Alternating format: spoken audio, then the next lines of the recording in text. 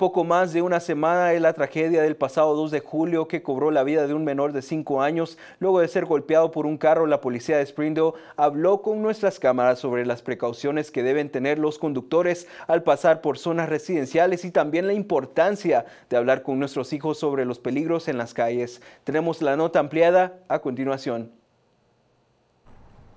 El Departamento de Policía de Springdale nos compartió parte de la información de lo que lamentablemente sucedió cuando un auto impactó a un pequeño de 5 años por perseguir a una mascota en medio de la calle. Yeah, officers were called to the area of Granger Circle in reference to a motor vehicle versus pedestrian accident. Officers arrived and found a young child who's been struck by a vehicle. Sadly, the child succumbed to his injuries there on scene. A very tragic accident. It's still under investigation from my knowledge of exactly what took place. The driver of the vehicle has been very cooperative with the police department in this investigation. I know they checked for signs of impairment with alcohol, drugs, etc. And I believe all that came back fine and clear. With that, we're very appreciative of his cooperation with this, and again, a very tragic accident. Our hearts go out to the family of the child, and also with the driver. I know that can be pretty hard on the driver as well with that. But again, it looks like a very tragic accident based on the initial investigation.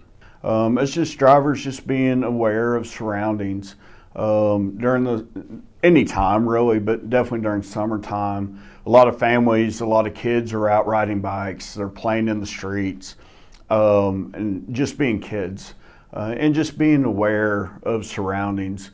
Maybe go a little bit slower, through that neighborhood. It might be a posted 25-mile-per-hour speed limit, but maybe taking that down to 20. Or 15, just being mindful of that. If there's a lot of cars parked on the side of the road, being extra cautious. Be mindful of your children out and about, supervision of the kids. Talk to your kids about running into the street, looking both ways, stopping before entering the street, entering a roadway. Just having that conversation with kids and starting young. Así que pongamos más atención, sobre todo cuando las banquetas no estén muy visibles. Los accidentes pasan, pero podemos disminuirlos si ponemos más atención a la hora de manejar. Una verdadera tragedia sin duda alguna que ha puesto de luto a nuestra comunidad. Pasa sus restos y nuestras oraciones y corazones van con todos los afectados.